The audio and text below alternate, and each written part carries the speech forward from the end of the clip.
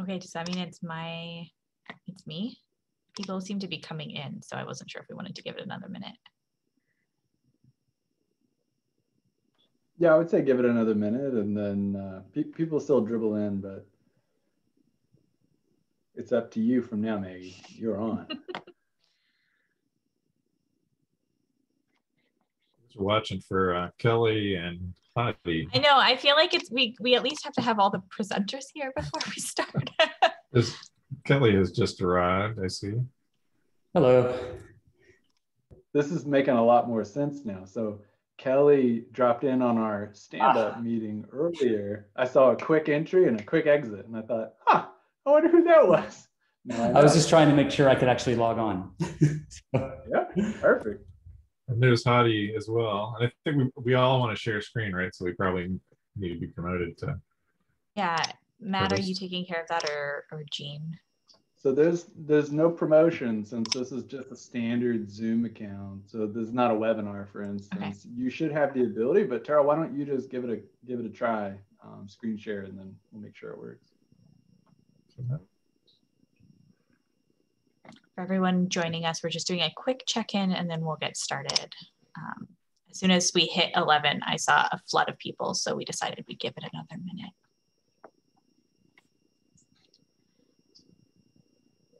Share my entire desktop.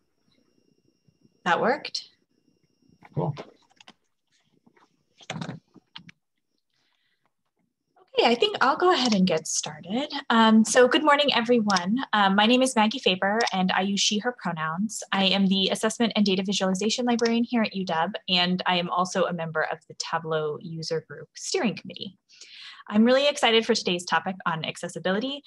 This is a topic that I am personally interested in, but more importantly, it was a topic that was suggested by a TUG attendee in one of our post-meeting surveys. This person wrote, I am increasingly concerned about the accessibility of our Vizes because 99.9% of ours are for public consumption. Would be great to go over how to create accessible Vizes to be compatible with screen readers, etc. And so we saw this comment and we were really excited to put together this session. Just a note that we will be sending out another survey towards the end of this meeting. So please know that we, the steering committee, are listening and following up on all of your suggestions. We really wanted to devote some time to accessibility and improve our collective skills in this area. So we expanded this to a 90-minute session today to give our speakers a substantial amount of time to talk through the content. Though you are welcome to leave if you have another meeting or to eat lunch or take a break and walk around as needed. The session is being recorded, so it will be posted to our Canvas site if there's anything that you missed or want to catch up on or want to share with anyone you work with. And then I also just briefly wanted to mention that there are other opportunities to engage in this topic or expand your learning. Our April TUG session will be a show and tell with 2 dashboards that have spent a lot of time on accessibility remediation, which is something that you'll be learning a little bit more about in this session today. In May, my colleague Rangin will be teaching another workshop on data visualization accessibility. It won't be focused on Tableau specifically, but her last workshop had over 70 attendees, a number of which were from this group. So I think it's going to just get better and better.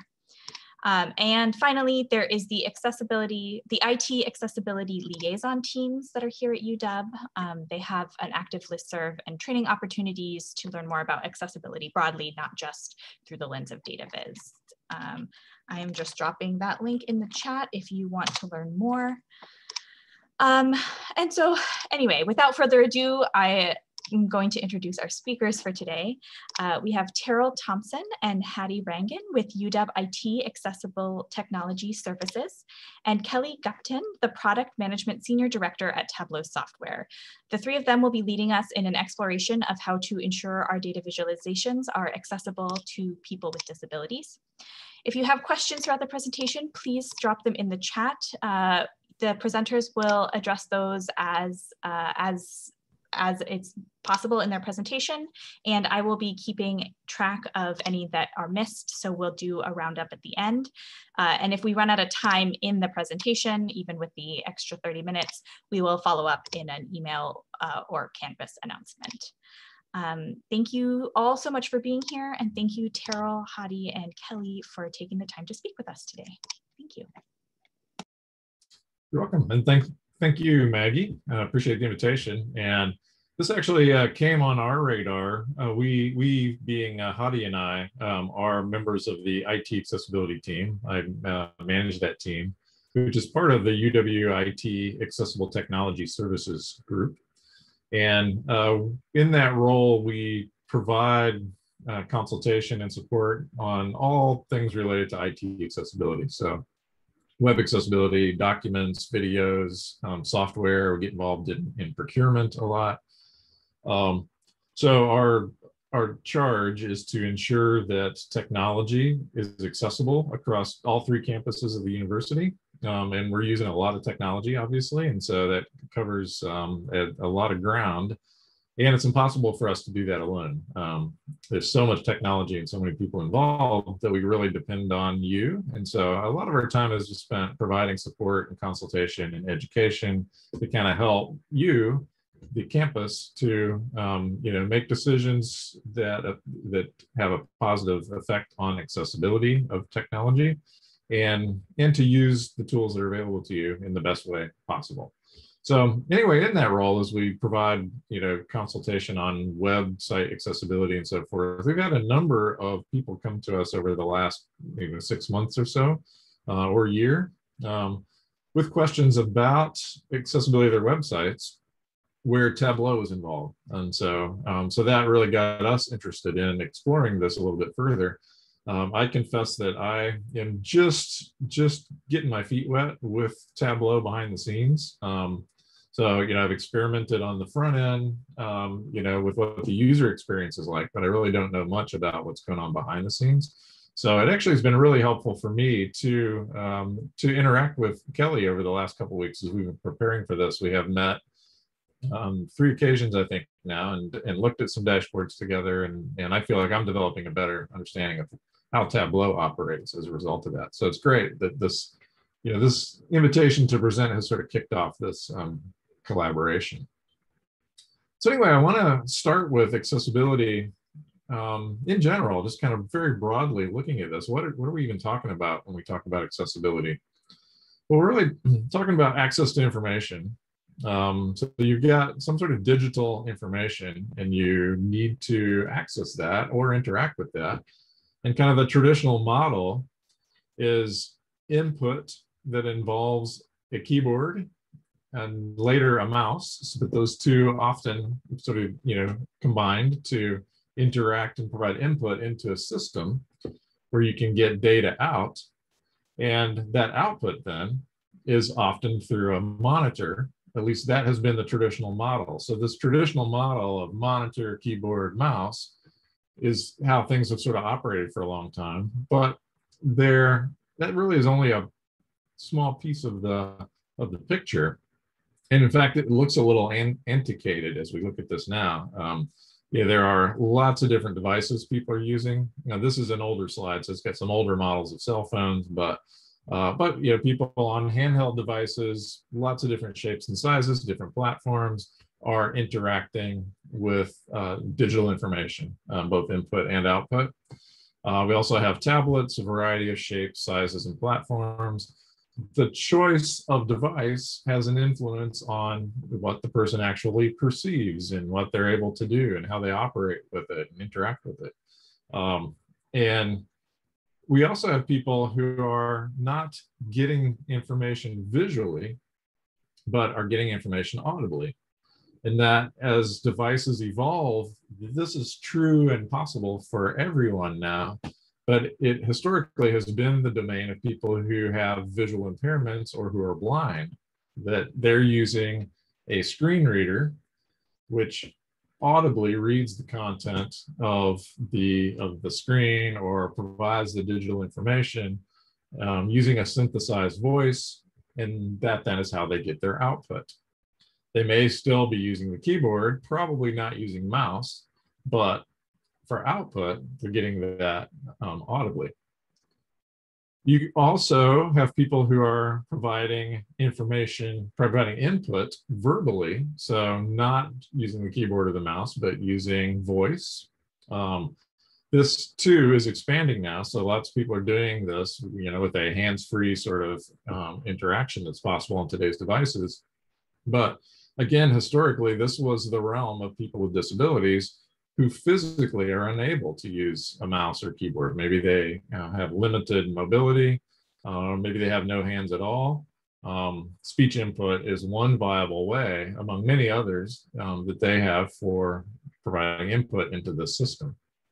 We also have people who operate with a sense of touch. So screen readers, as I mentioned, for people who are blind, can deliver their output audibly, so they're listening to content. But they can also deliver content through a Braille device, which is what we see here on the slide.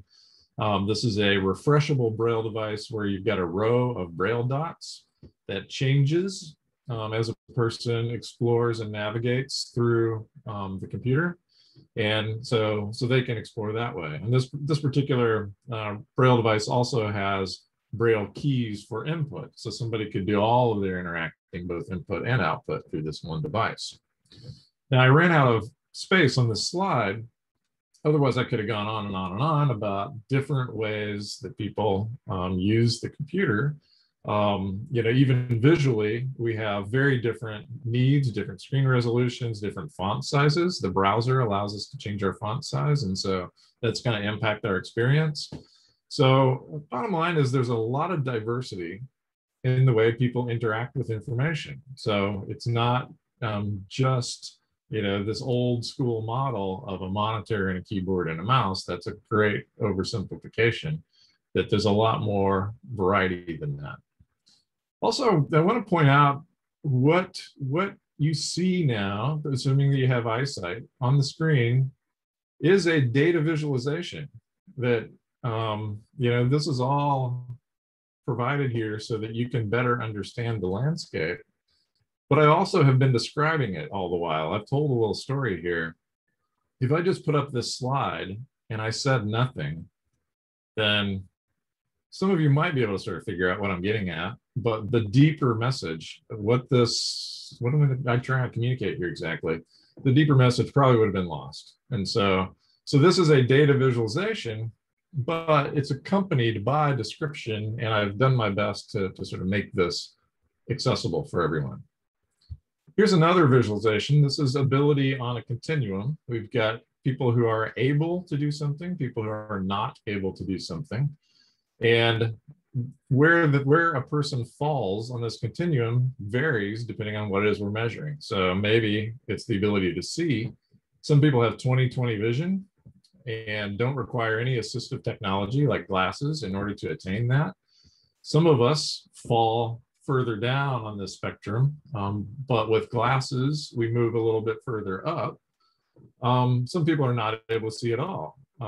And most people sort of fall somewhere on that continuum. It's not a binary thing where you've got people with disabilities, people without disabilities. You've just got a lot of variety of human experiences depending on what it is you're measuring. Same thing with ability to hear, ability to walk, ability to read print, ability to write with pen or pencil, ability to communicate verbally, ability to tune out distraction. All of these are variables that are extremely variable. So some people are outstanding at their ability to do these things. Others are unable to do them at all. And most people fall somewhere in between. There's the ability to process and understand numerical or tabular data. That if we look at a large data set presented in a table, some people can handle that, and they can understand the relationships between the parts, particularly if they can interact with that table and can sort the data and filter it, then they work really well with that medium. But some people don't do so well with large data sets, and this is why we have data visualization. That in a sense, it is in order to overcome people's inherent limitation when it comes to being able to process and understand numerical and tabular data. So for those people, there is also, there are data visualizations. There's presenting this data and using graphs, charts, presenting it in a visual way that helps some people then to better understand it. But that doesn't work for everyone. And so again, lots of variety. Some people do better with different types of information than with others. And we're sort of all over the map when we measure our strengths and weaknesses in this regard. So I want to talk just in the way of overview about accessibility. I do want to talk about the law. I don't like to talk about the law much, and I'm not a lawyer. So this is all from the perspective of an IT accessibility person. But we do have laws that we are required to meet. And so this is an important part of the conversation.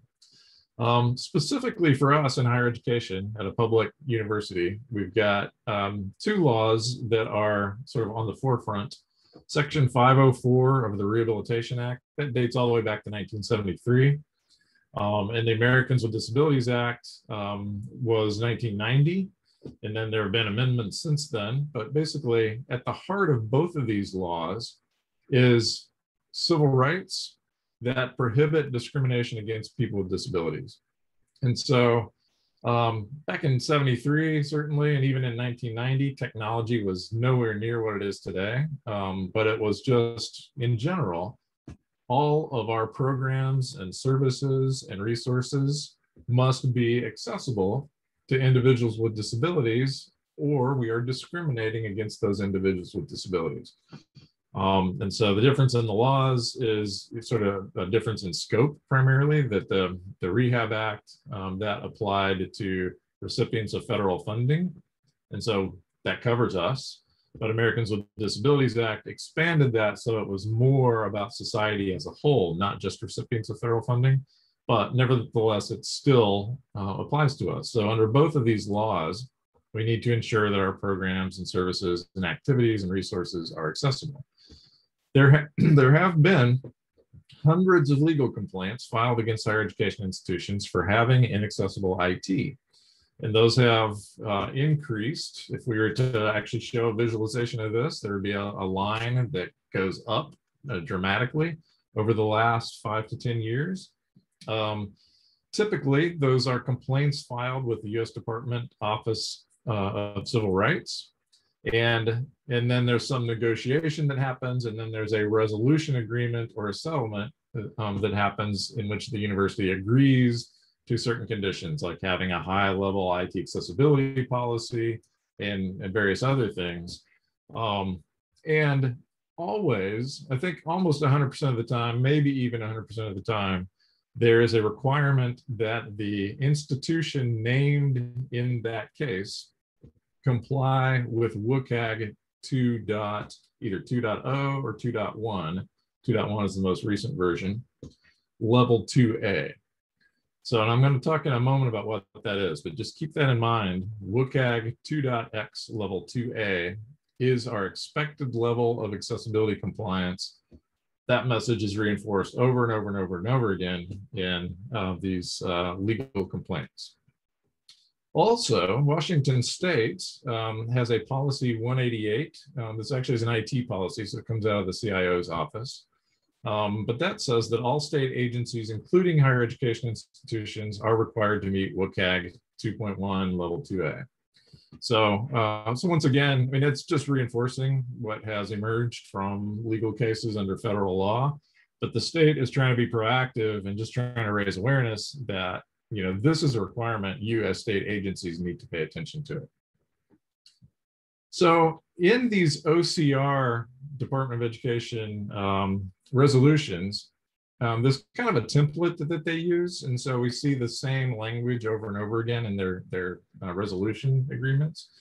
And that includes a definition of accessible, which I'll read here. It says, accessible means a person with a disability is afforded the opportunity to acquire the same information, engage in the same interactions, and enjoy the same services as a person without a disability in an equally effective and equally integrated manner with substantially equivalent ease of use.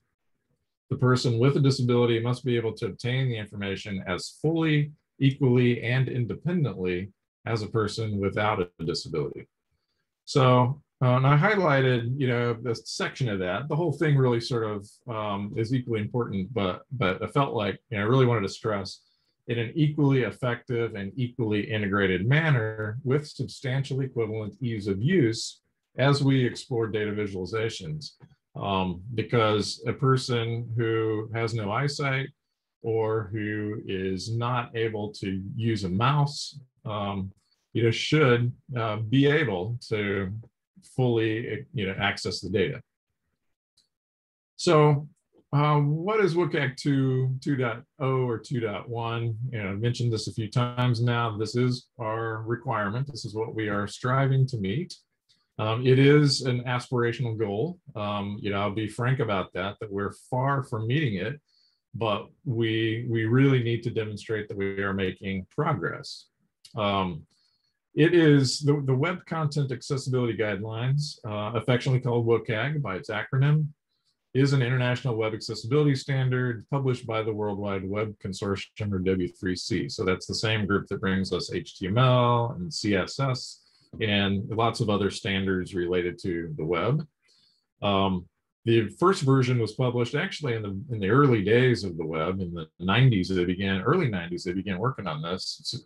Soon after the web was invented by Tim Berners-Lee, and soon after the W3C was formed, they began to work on accessibility. And they published the first guidelines in 1998. And since then, those guidelines have been updated twice. 2.0 in 2008, and 2.1 is the latest version published in 2018. And they're continuing now actually to work on more versions, but 2.1 is the one that our policies are based on at this point. At its deepest level, it's divided into success criteria. So these are the specific measurable things that say, this is how we define web accessibility.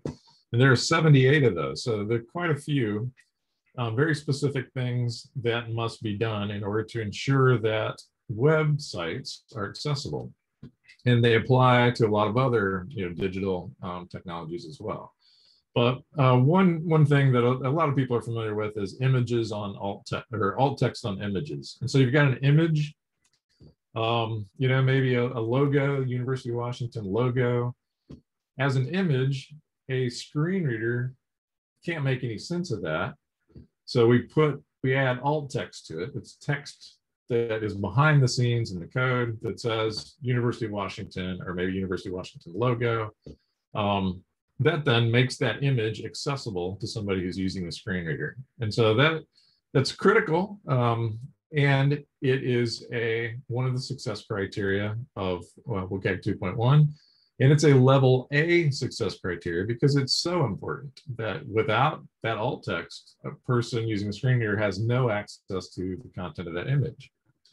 So the success criteria, those 78 specific measurable things, each has a level associated with it. So level A are the highest priority, level 2A are the second highest priority, and level 3A are if you want maximum accessibility and you want to really ensure that absolutely everybody has equal access to your website, then you go for level 3A, all 78 success criteria.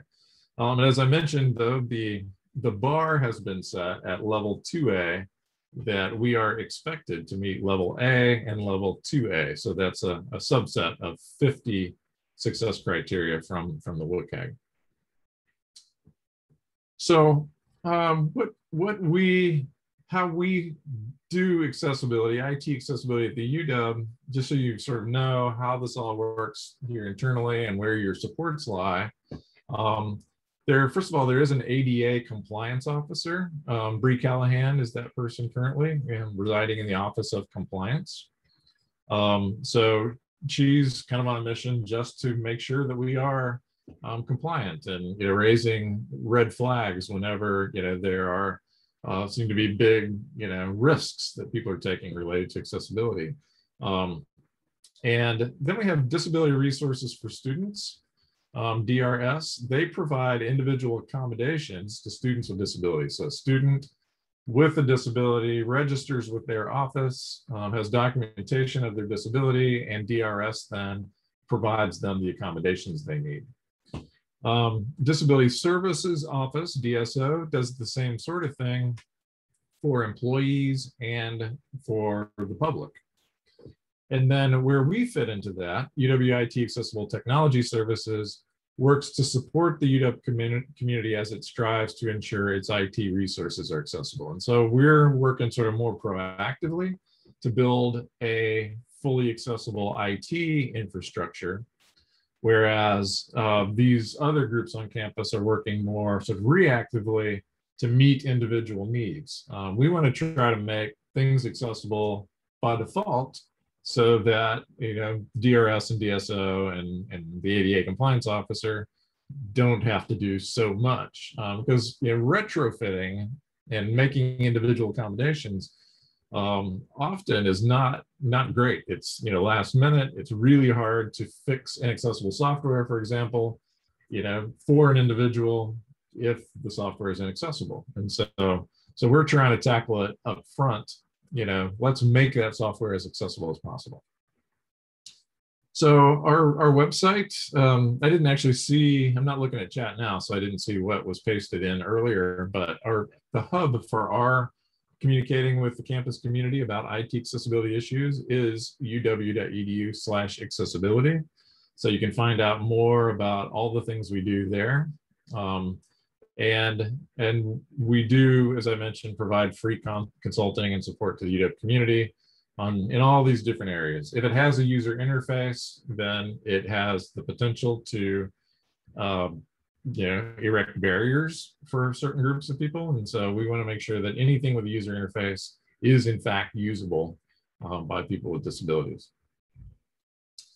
So I want to then shift. We've talked about sort of broadly, all these different ways that people interact with technology, and the fact that we have legal requirements that need to be met, and there are standards that we're striving to comply with that sort of define our legal responsibilities. But I want to shift then to applying all that information to data visualization itself. So there are two purposes, as I see it. And again, I'm a novice when it comes to data viz, but I've been exploring this quite a bit over the last month. And it seems that the two purposes are either explanatory to make data easier to understand, to tell a story, or exploratory to enable users to explore data and identify patterns and trends. So I've got just a screenshot of an example that is from the accessibility world. That there's an organization called WebAIM at Utah State University that does every couple of years they do a survey of screen reader users to identify kind of trends in what tools they're using, what browsers they're using, and all sorts of other things about screen reader use.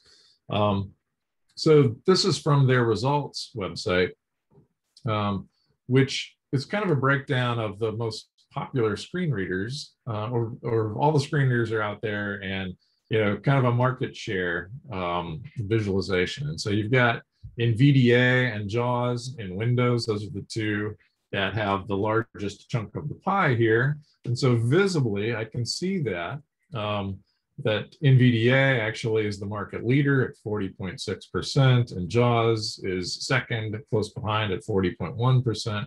Those have by far the largest chunks of the pie. And then there's another pretty good sized wedge at 12.9% voiceover. Everything else is just a tiny little slice of the pie. So I see that visually, but if I'm a person that processes information better through a data table, they also provide a data table. And so I can explore the data that way. So this is a good example of providing a visualization that communicates the idea in different ways, because different people access information in different ways. So what we want to do now that you've gotten that background is provide a few demos. And I'm going to take just an initial look at those really quickly, just to sort of walk through what I see as a sighted person who can use a mouse. But we also want to explore, are these accessible, or how can we maximize their accessibility? Since this is the Tableau User Group, we want to focus on Tableau to an extent, And Kelly is here to provide us that insight. As the Tableau rep, she can share, strategies for maximizing accessibility of a Tableau dashboard. But there are lots of things you can do to ensure your Tableau dashboard is accessible as it possibly can be. We also, though, are going to explore an alternative example using high charts, just to kind of show what's possible and sort of contrast visualizations that were prepared with different tools. And my colleague Hadi Rangin from Accessible Technology Services is a screen reader user, and so he's going to give us some insights on what that experience is like as a screen reader user, accessing these various demos. So with that, let me just quickly show you the visualizations that we want to look at. I've got a browser here. This is a web page that I created that we're going to start with. And one thing I want to point out, I've got a tool here, a bookmarklet that says headings. This is an accessibility bookmarklet. It's a tool I use for checking accessibility. If I select that, then it identifies the HTML headings on the page. It shows them clearly. That data visualization accessibility is an H1. Then I've got 3 H2s that correspond with the different sections of the page. So this is a page that, using HTML, is very clear in the heading structure. It forms an outline of the page content. That's a really important concept when it comes to accessibility for web pages and PDFs and Word docs and everything. If it's a document that has some heading structure, that heading structure needs to be communicated to users with disabilities. And so Hadi, later when he does a demo, you'll see why this is particularly important.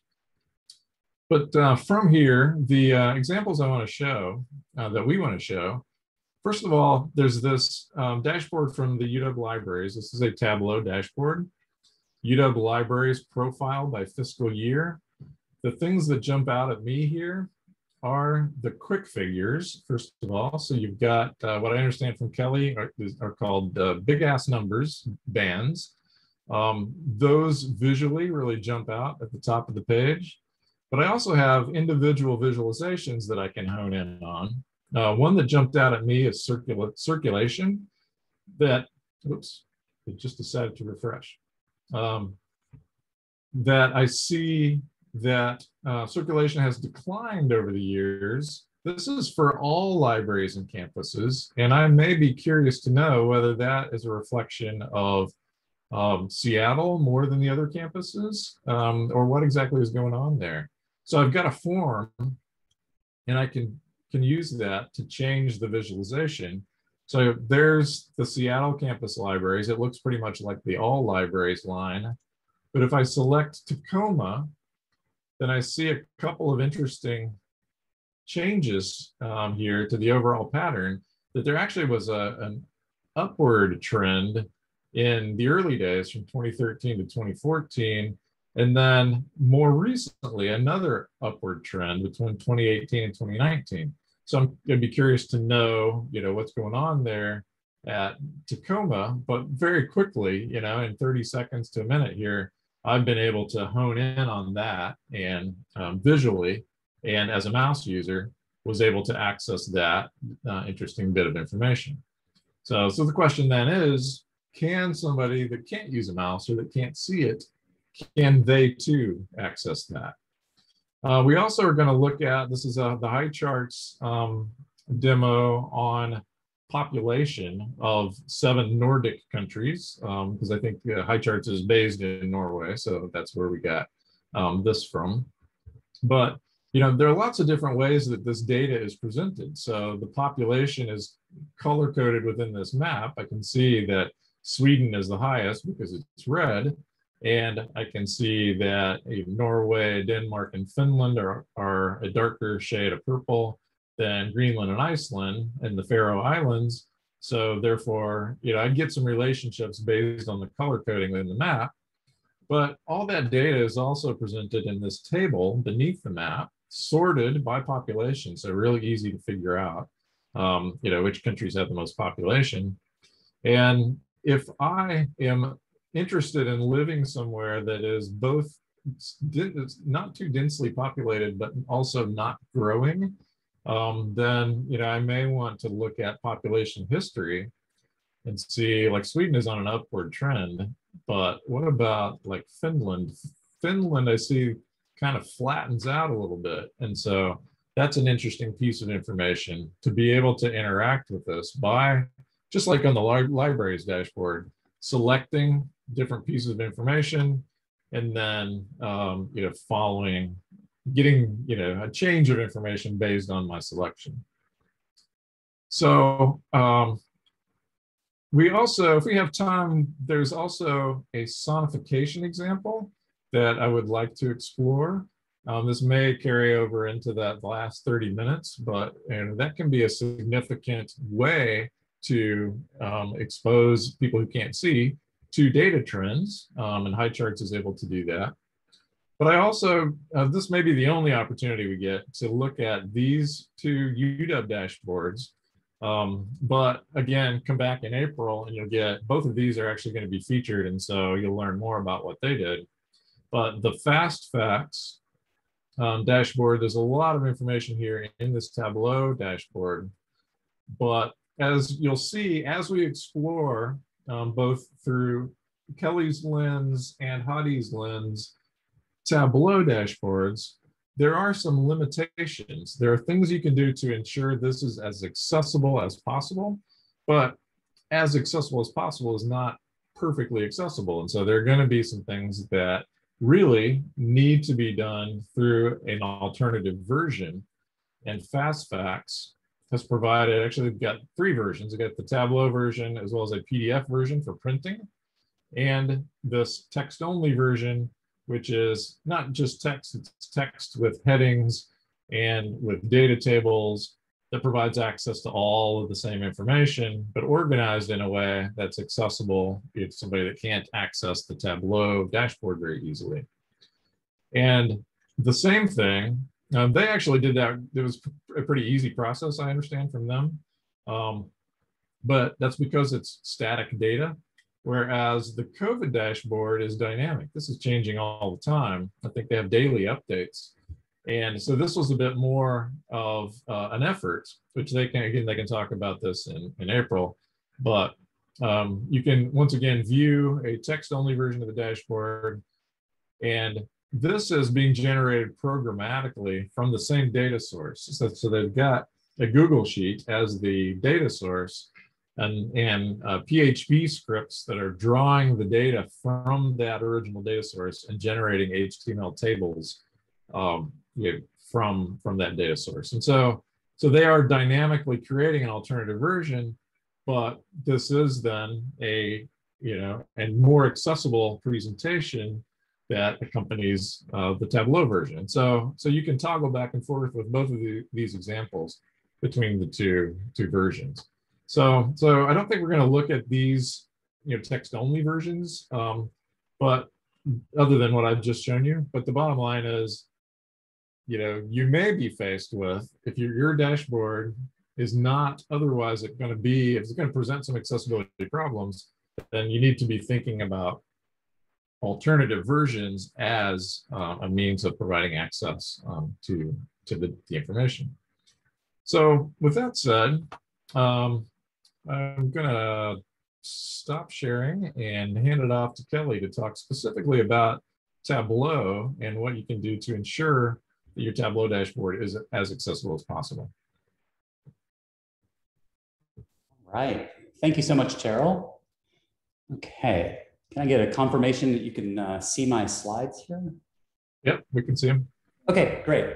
Hello, everybody. My name is Kelly Gupton. I'm a product management senior director in the development team at Tableau. And I'm going to be talking today about basically best practices for Tableau dashboard accessibility.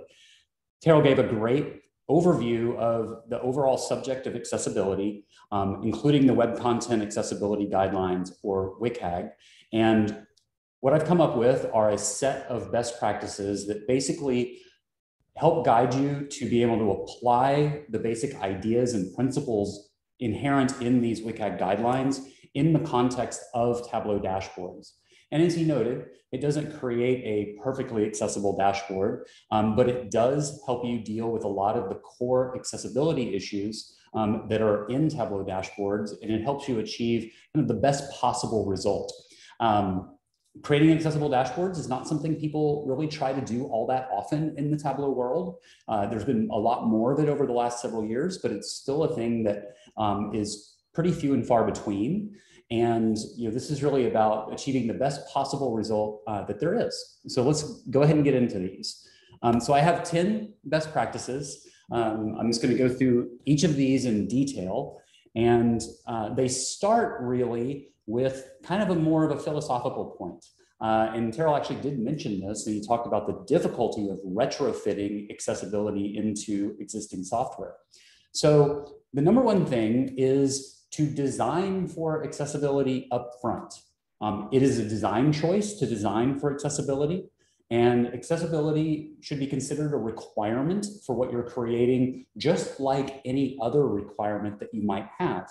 So, when you're thinking about the requirements of a dashboard, you're thinking about, who is the audience, what information are you trying to communicate, all of those sorts of things. And accessibility should be one of those requirements up front. And part of the reason for this is that you can't really make any arbitrary dashboard accessible. There are certain patterns and ways that people tend to use Tableau that just really don't work well for accessibility. In particular, a lot of the kind of fancy ways that people lay out dashboards in order to achieve a certain visual result don't really work that well with assistive technology. And that's because assistive technology relies on the semantics of the underlying web page or dashboard. And when you try to assemble Tableau dashboards in a fancy way, you kind of do this in a very semantic-free way that makes it difficult for assistive technology to work. So number one, make sure that you're designing for accessibility from the beginning and considering it up front. The second is to make sure that you're using the elements in the dashboard that we have worked to make accessible. So there are a lot of different kinds of objects that you can place in the dashboard. And we've been on a accessibility journey for a few years now, and we're kind of working on the various objects that you can put in a dashboard to make them accessible over time. In the latest version of Tableau, and this is true for about the last 3 versions of Tableau, and just so you know, the latest version is 2021.1. We actually just released it on Friday.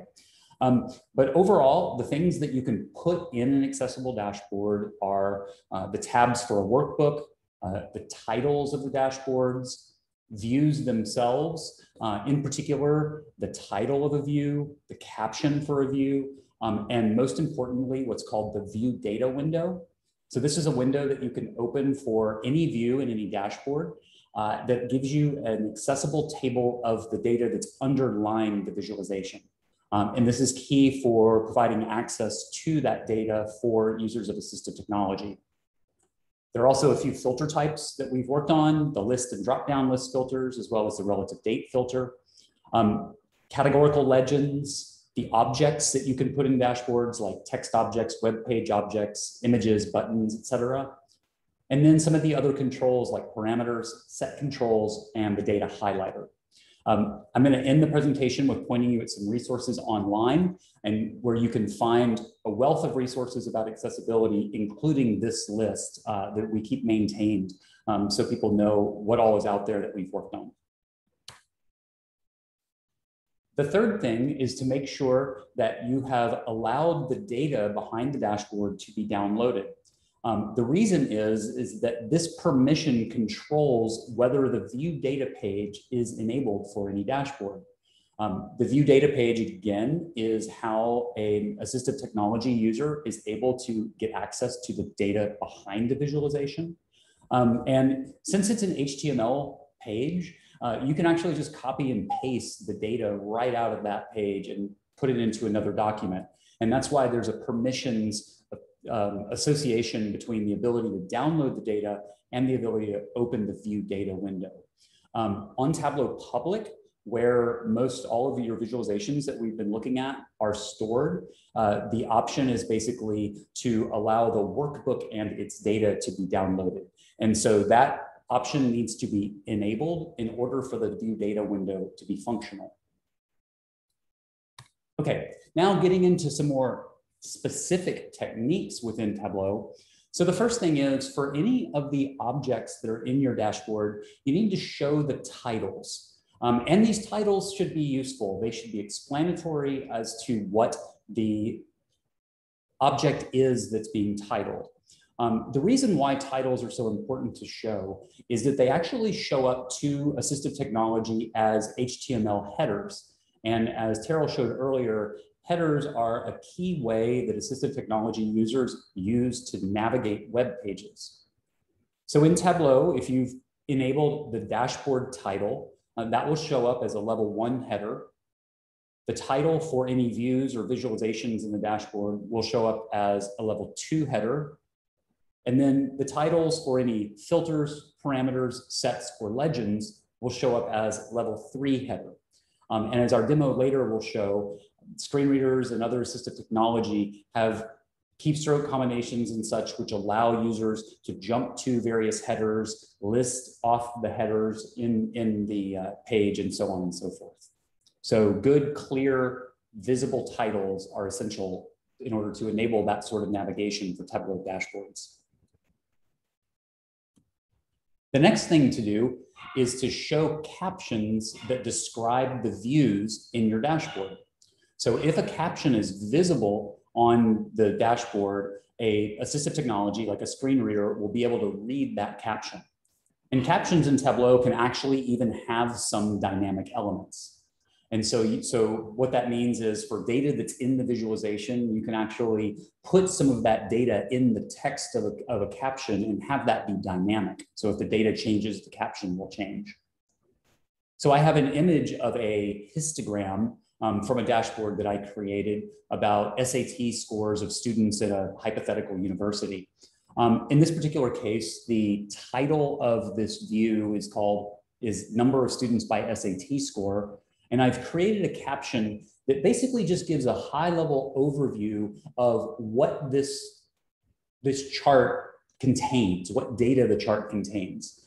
And so the caption for this particular chart reads, number of students by SAT score is a histogram showing number of students by SAT score.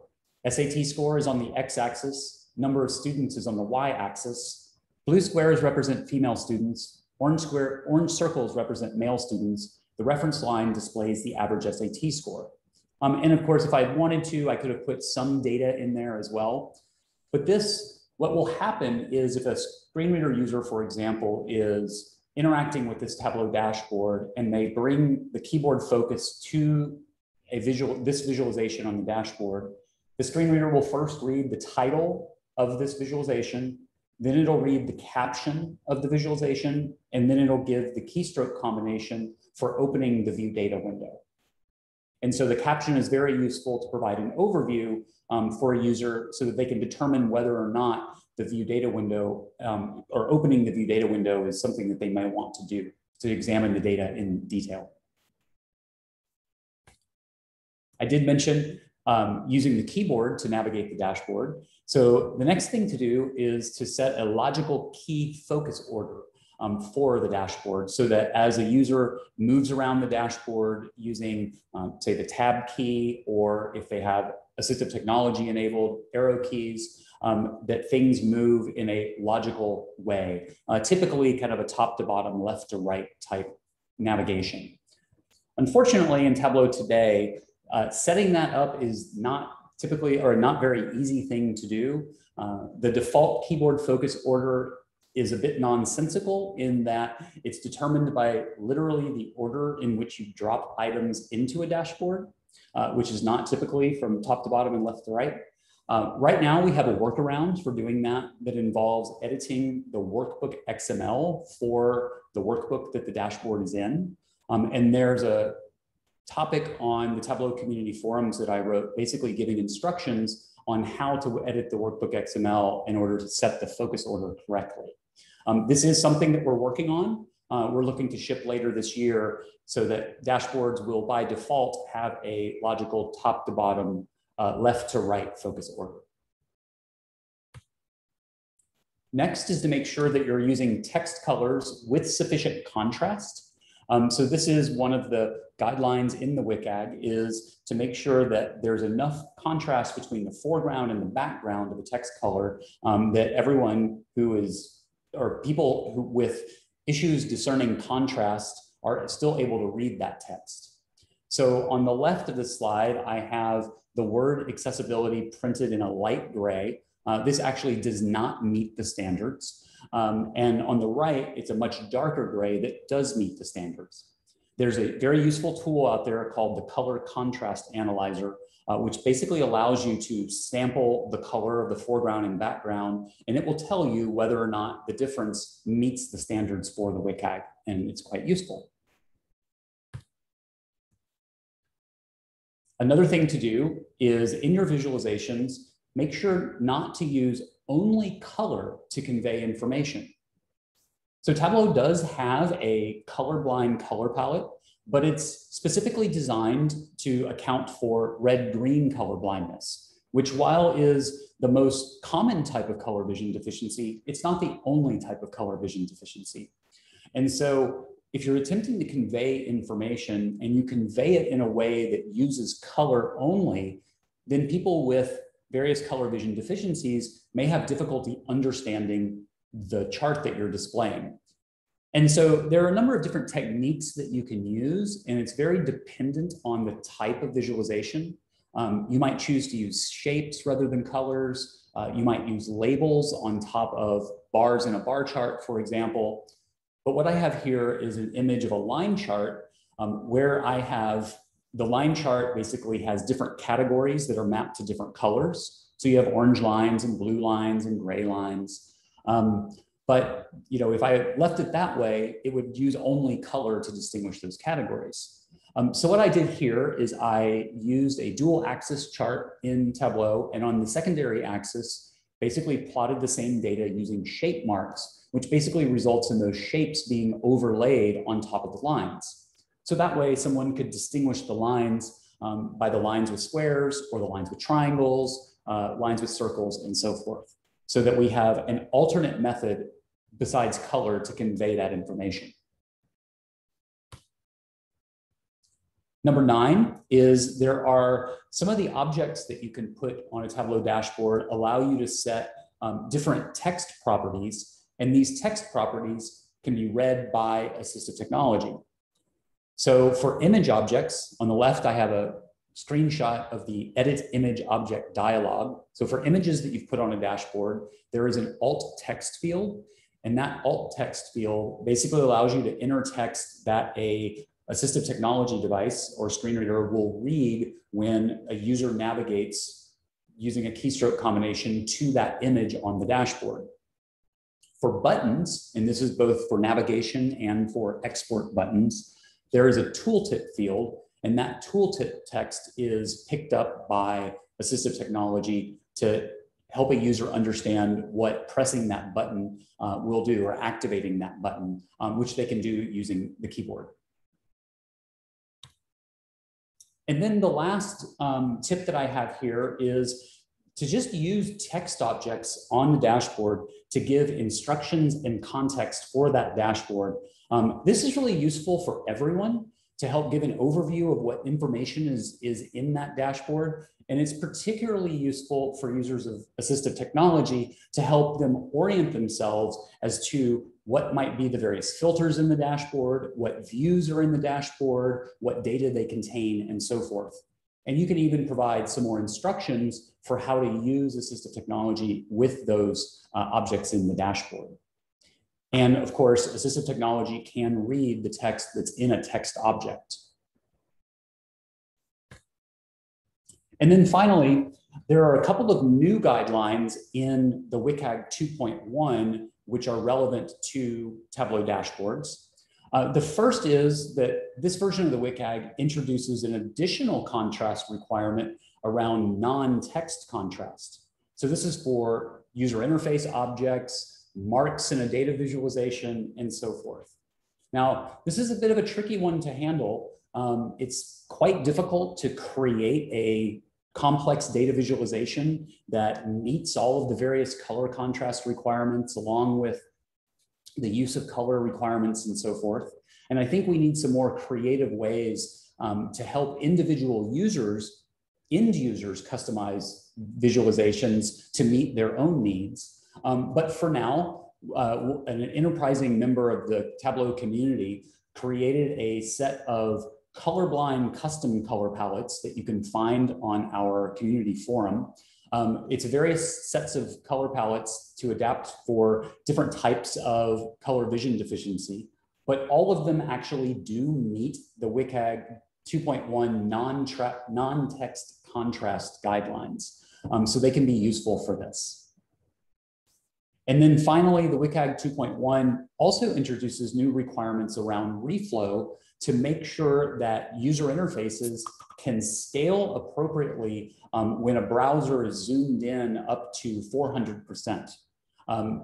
Browser zoom is very common for people with low vision to help them be able to see and discern the information in a web page. And a web page or anything in the web page should adapt correctly for that. And just a week before last, I published a blog post on our community about how to use the existing Tableau functionality around resizing, layout containers, and alternative dashboard layouts or device-specific dashboard layouts in order to meet the WCAG 2.1 reflow criteria.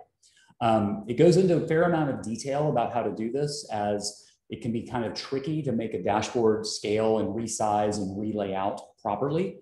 But it's quite possible to do this for the kinds of dashboards that people typically create. Okay, so that's the end of the tips. I do want to point everyone at a very important page on our community forums called the Accessibility FAQ. I've basically used that topic to pull together all of the resources that we have about accessibility in Tableau in one place. So there you can find our accessibility conformance reports, which is a way that we communicate our conformance with the guidelines. We have links to all of the product documentation for the creating accessible dashboards. I have numerous tips and tricks that I've created to help address some of the more common questions that people have come up with.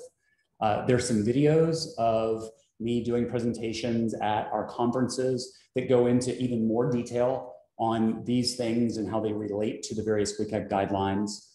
And then there's some demos.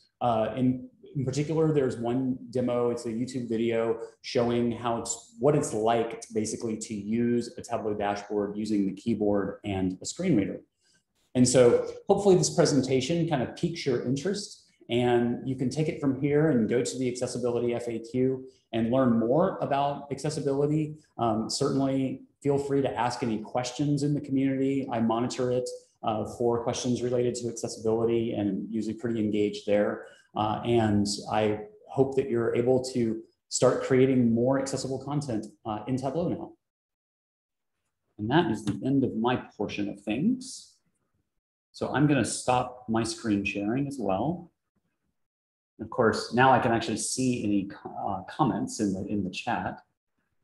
There was a question for both of us, Kelly, as to whether we were going to share our slides. I said I definitely intend to share mine. I assume you are willing to share yours as well. Mm-hmm. Yeah, I'll send off a PDF of the slides back to the organizers so they can be sent out. Okay. Good morning. There is 1 more minute to the top of the hour before it becomes officially noon. So now we have gone through the boring part of the presentation. Now we are getting to the exciting part of the presentation. Thank you, Terrill. Thank you, Kelly, for the your portion. This is a lot of good information about accessibility, and thank you, Kelly, for sharing the tips. And of course, thanks to the team for inviting us to share our an opportunity to discuss accessibility of this the data visualization tool. So I have been told that typically it is the meeting is for 1 hour. Hopefully you guys can stay for another 30 minutes to see the exciting part of the presentation. So my name is Hadi Rangin, a member of IT accessibility team. If you are with UW, you probably, in the past year, I have been involved in some of the accessibility projects with you and then had the chance to work with you in one way or another. My primary responsibility is that to make sure that the software that we develop here on campus or we purchase are accessible. So we are involved in a lot of accessibility testing and evaluation and collaboration with the vendors as well as with our local designer and developers. So I'm going to share my screen. I mean, it happens that I am blind and I use a screen reader, and then again, this is one of the topics that I found it extremely difficult to understand and read and then discover.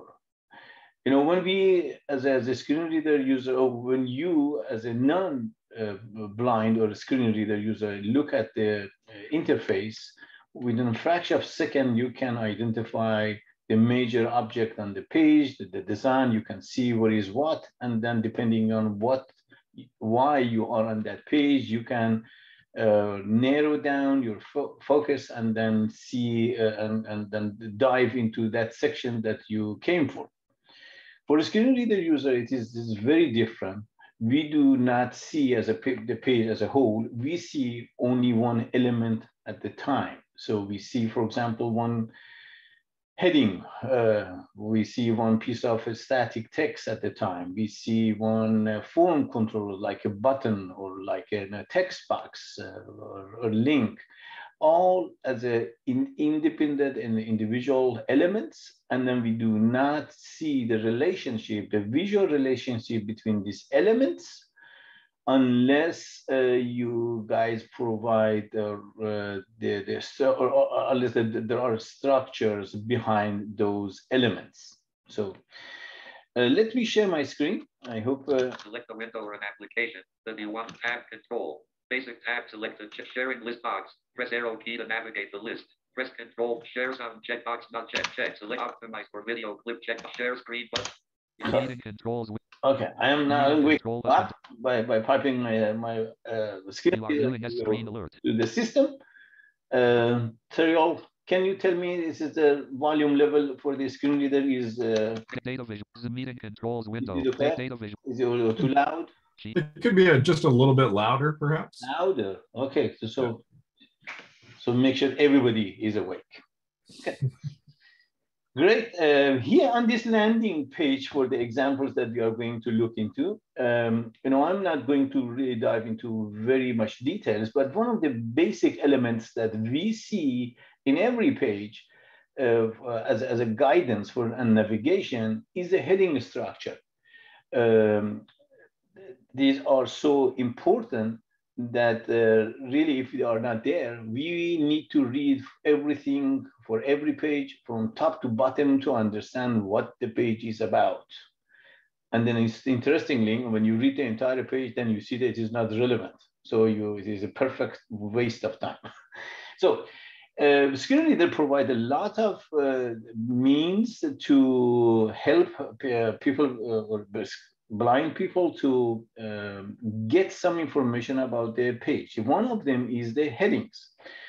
And they have a lot of shortcut keys that we use to navigate with the page. So for anything that I interact in this mode, my screen reader is intercepting that and then tries interprets it as a command. For example, if I type letter H, data visualization accessibility heading level 1. So it took me to the heading 1, which is the data visualization.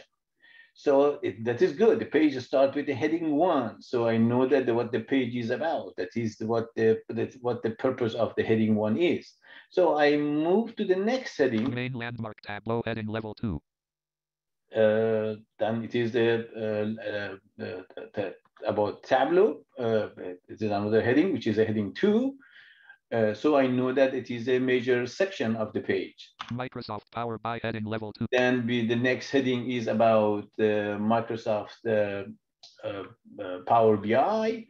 And then the next one High charts heading level 2 is about the high charts.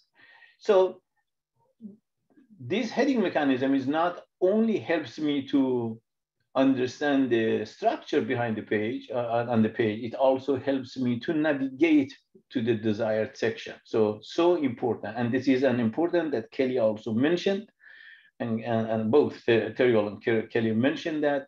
And then I do not know at this time if it happens automatically in Tableau or not, but it is so critical that otherwise it will be a total failure. So let's navigate to some of these pages, some of these examples that we want to look into.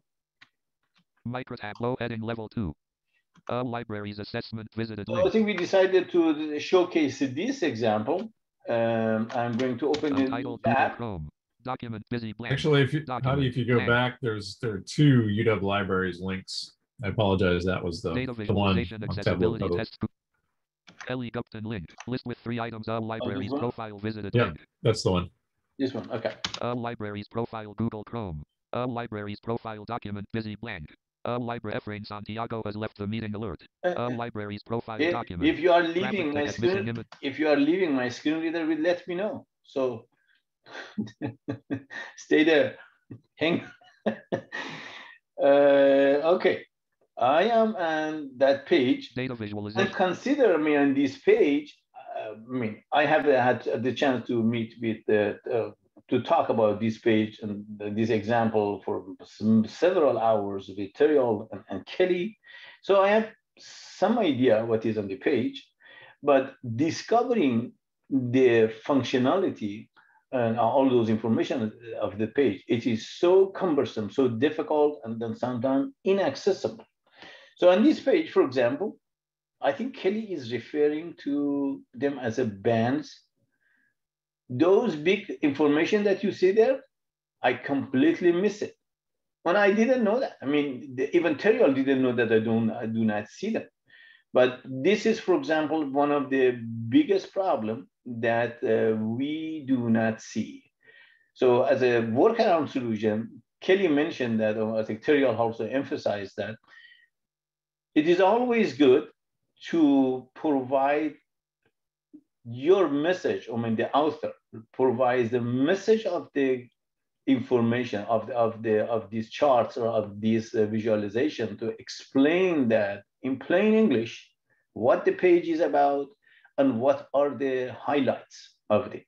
That is a common practice that we also recommend to all professors and all instructors who create the course material, saying that, do not expect that you put a chart there and everybody understands that. So if we also always recommend to provide the data table that the chart is driven from, as plus the summary of the message, what is on that chart or what user should see and understand. Okay, here. Button unavailable, undo button unavailable, redo button unavailable. Okay, I do not. Data visualization frame. Since interacting with this, when we in screen reader, we usually have 2 modes: reading mode, which we call that a kind of also discovery mode, to just see that what is around. And then in that mode, we see practically every object that it is exposed to a screen reader. That bands that are on the top of the page, they are not exposed to a screen reader, so we do not see. And then the other elements, depending on what the order of the linear of those elements are, it could vary. Kelly mentioned that some of this tab order might not be correct. So if it is not correct, then we do not see them in context. So we see some information mixed up, and then we do not necessarily can understand based on what we see that, because they are not in the right order. But let's interact here in this page, or let me go first, try to button unavailable, undo button, understand the heading. elements list dialog, tree view. Button unavailable, application, data visualization graph, data visualization. I'm sorry. Clickable data visualization. I'm trying to find my way here. Elements list dialog, tree view, gate count trend over time 1 of 5. These are the headings used on this page, which is really important. There is some problem with the order of the heading 3 and heading 2, but hopefully the Tableau can manage that and fix that. Circulation 2 of 5 level 0. Gate count trend over time 1 of 5 level 0. Circulation 2 of 5 level 0. Research consultation. These are the subjects. Still I cannot say the list of the headings that we see here are representing the headings of the page properly or not. There is no way for me to determine that unless I check with somebody who can see that and goes one by one through this heading and tells me this is in line with what you see that. But we wanted to see I think the circulation that Terrill mentioned that, and see that how much I understand from the circulation. Type, group, cancel button. I'm sorry. 5/2019. Clickable circulation heading level 2.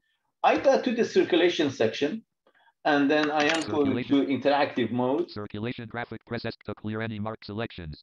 To open the view data window, press Ctrl-Shift-Enter. A lot of verbiage, but it didn't just, it is a graphic, and it told me that how you can see the data behind that chart. So data visualization graphic, press S to clear any marked selections. To open the view data window, press Ctrl-Shift-Enter.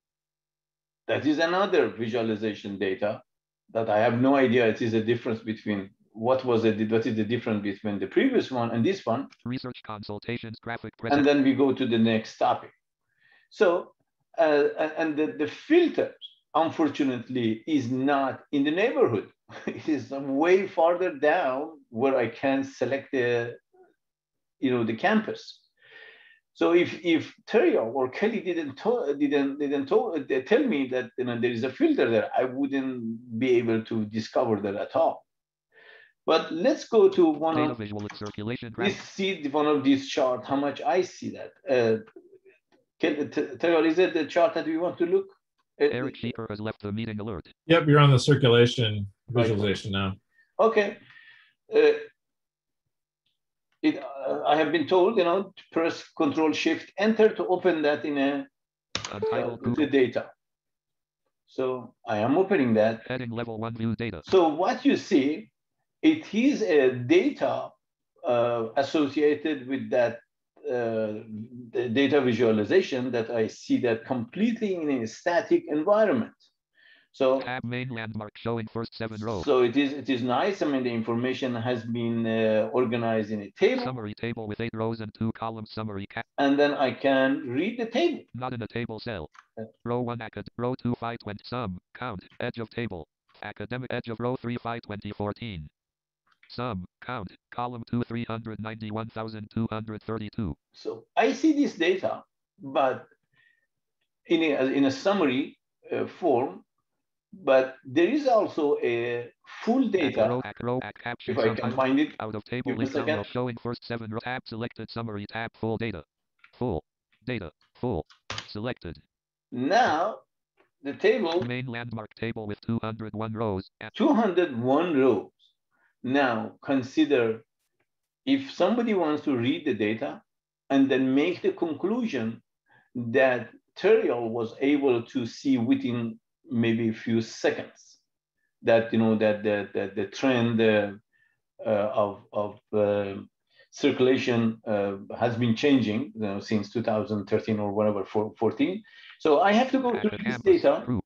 Row 2 Seattle Campus Filter Campus Group. Column 3 Seattle Campus Libraries. Row 3 Seattle Campus Library. Row 4 Seattle Campus. Row 5 Seattle. Row 6 Seattle Campus. Row 7 Seattle. Row 8 Seattle Campus Filter. Column 4 True.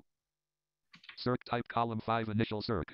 Count column 6 2000 edge of table. Okay. Circ type column 5 row 9. So consider understanding this huge table and determining what you guys see that immediately here on this page. And if I want to filter that, then as I said, first, filter was not in immediate neighborhood. Data research I have to go instructions, data visual, reference questions, ask question, point form landmark. Select campus all libraries. Now I have access to the form. Yeah. Toolbar. Go to Tableau. I'm sorry. Application. Form landmark. Select campus all libraries and campuses.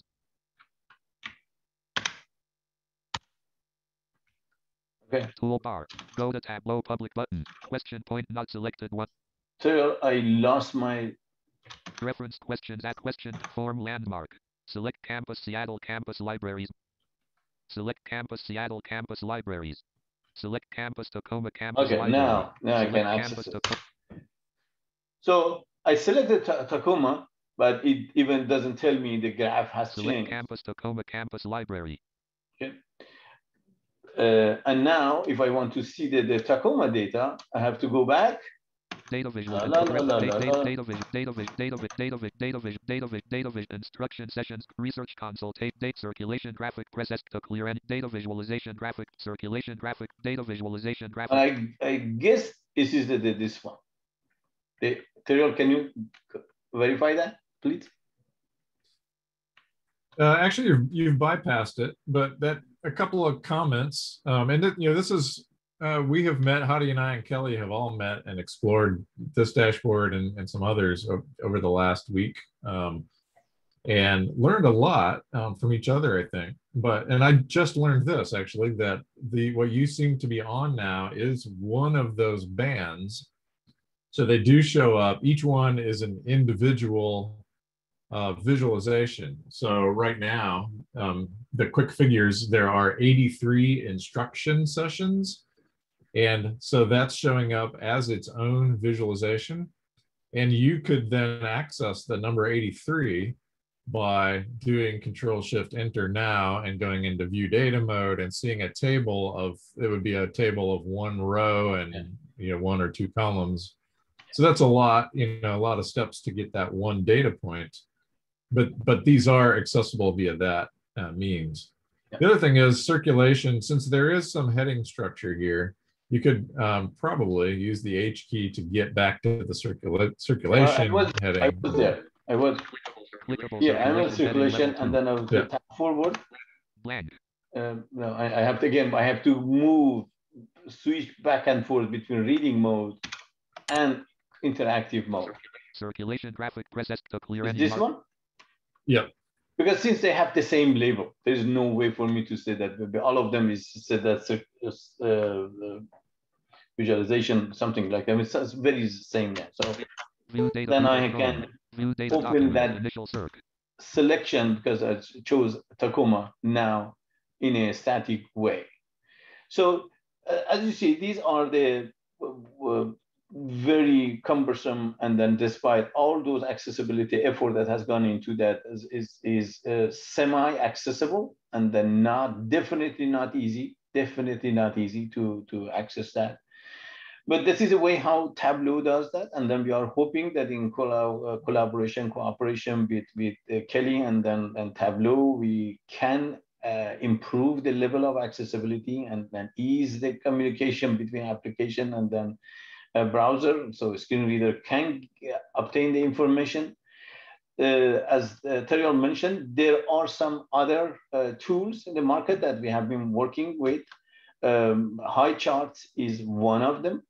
And then I had the chance to work with them in the past. I really didn't work with them in the past, recently, but I'm very delighted to know that they have also taken accessibility seriously, and they have we contacted them last Friday, and they created a few examples for us.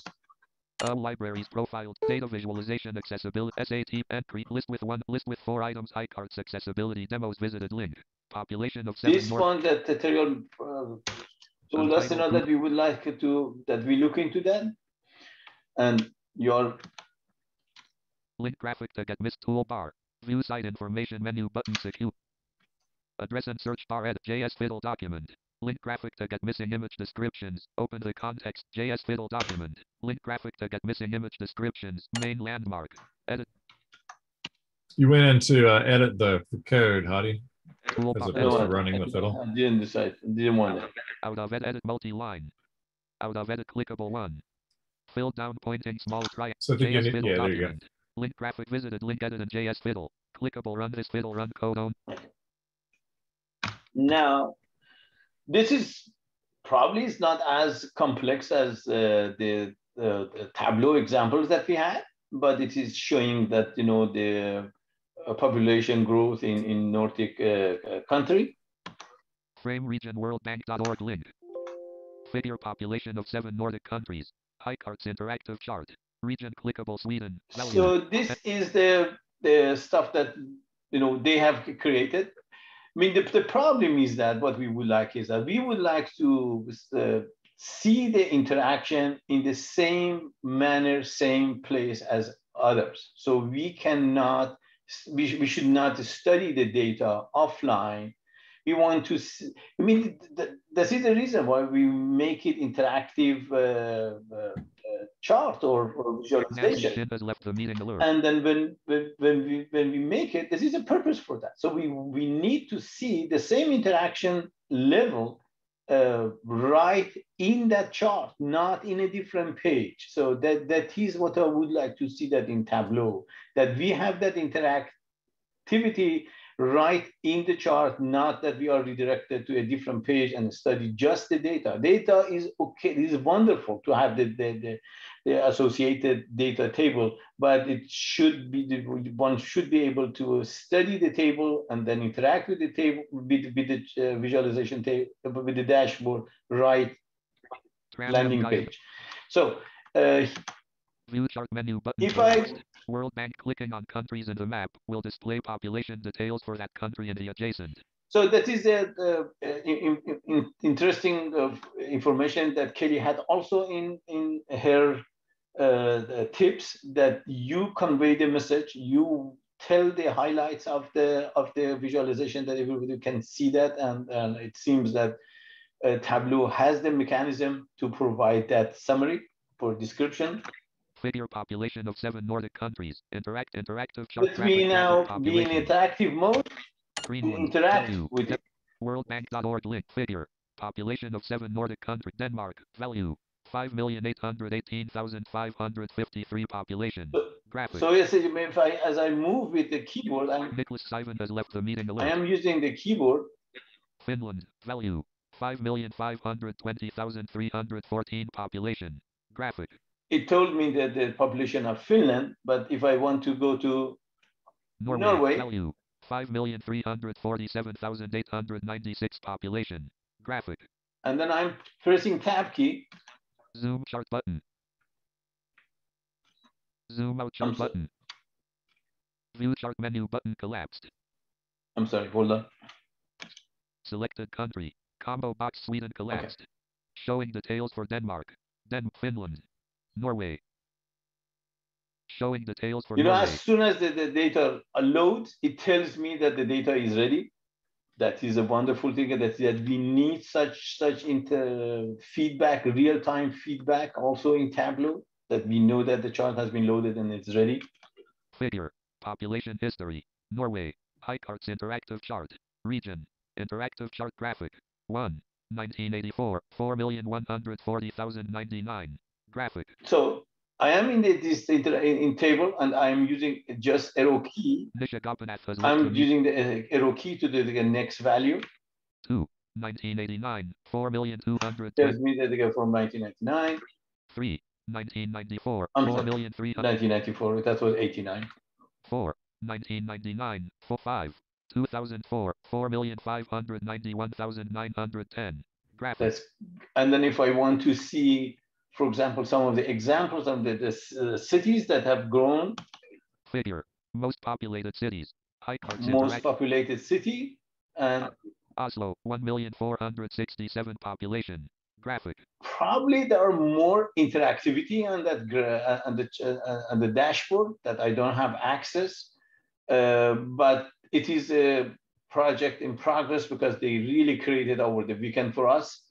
And then, but this shows that it demonstrates that what an accessible visualization tool should be able to do that. So what I am emphasizing that the path should be to provide interactivity, accessible interactivity model right on the chart, and do not necessarily redirect them to just study the data table and then determine from the huge table to make your determination. Yes, researchers might need that, but not every visitor is a researcher.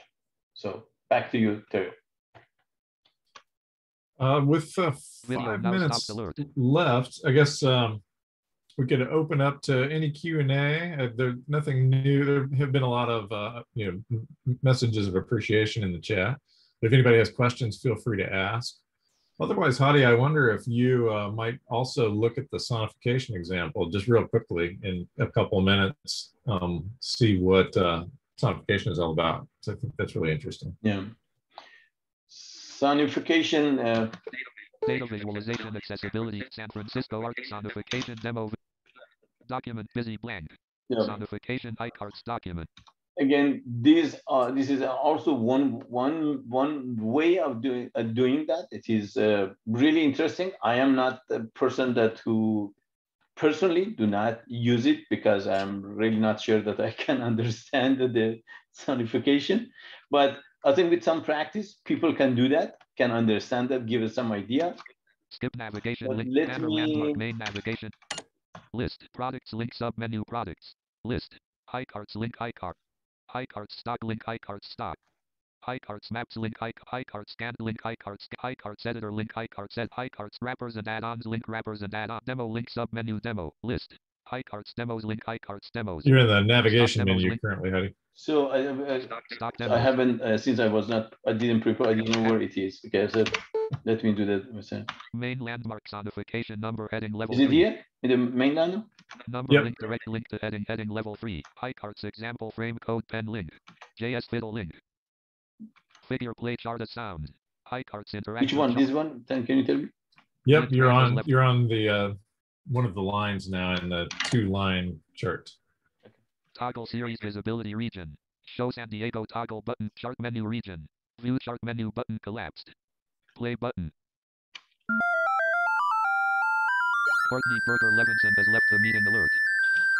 Okay. Let me, it is playing 2 graphs at the same time. Figure. Play chart of sound. Chart menu list. Level 1 view and full screen 1 of 9. Nah. Toggle series visibility region.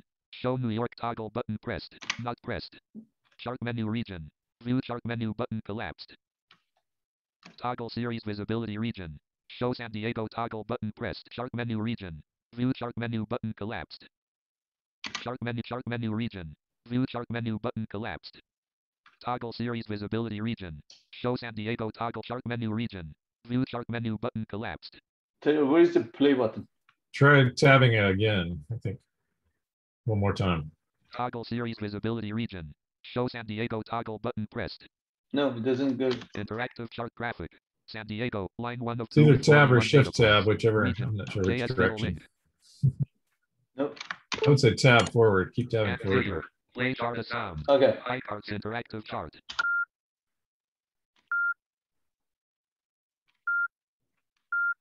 Toggle series visibility. Interactive chart graphic. I think it's going to give piece by piece, but if you can see, because I didn't really look into that, if you want to play at your end, feel free to do it.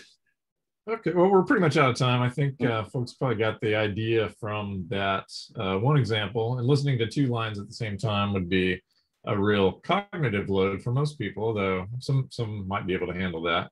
But I think, I imagine like the library circulation line, where there was that little blip in the Tacoma timeline. And so, if you were to listen to Seattle and Bothell and Tacoma, you would hear that Tacoma has some unique patterns and particularly for really large data sets, where going item by item by item through the line is going to be prohibitive. To be able to listen to a much larger data set, it could be really valuable.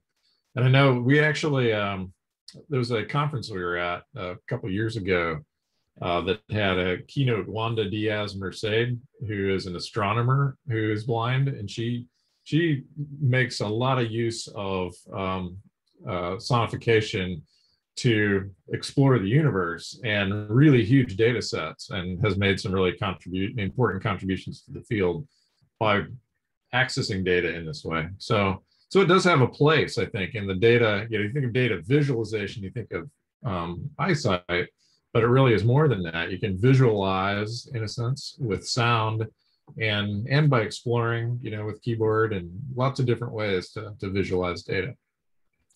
So we're right at 12:30, and I do appreciate everybody sticking around. And hopefully this was meaningful. I know that I've learned a lot, both from Hadi and from Kelly, and from all the exploring that we've done.